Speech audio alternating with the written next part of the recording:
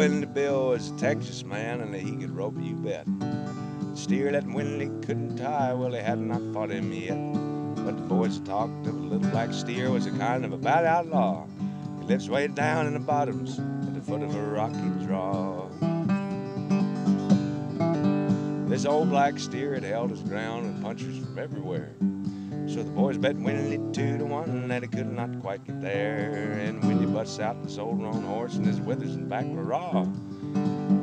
And sets out to tackle that little black brute that lives down in the draw. Wow! This Sam Slick tree brads his bits, his shaps and taps to boot. His old McGee tied hard and fast, Bill goes to tackle the brute. And that little roan horse, he sauntered around, and the steer began to paw. Then he stuck his tail straight up in the air, and it hitched down through the draw. Wow! Well, Windy's horse went after him just like he'd been eating corn. And Windy stuck that old McGee right around the black steer's horn. And the little roan horse he shut it right down, and the cinches bust like straw. And old McGee with the Sam Slick tree went drifting down the draw. Wow!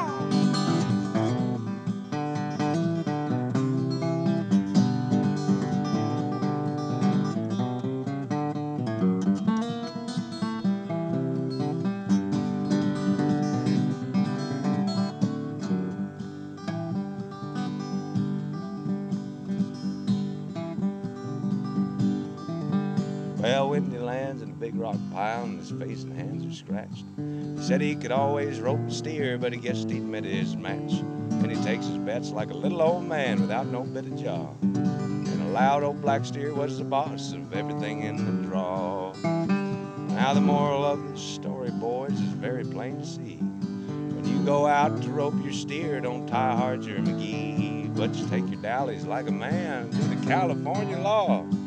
You won't see your old fire go drifting down a draw.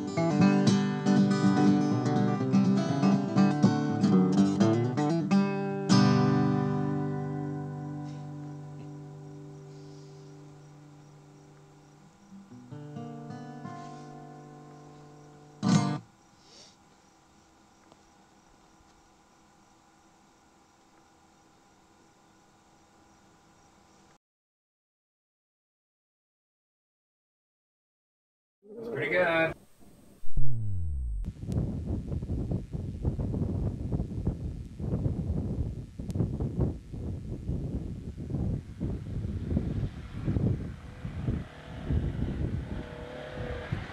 Get in, you nerd.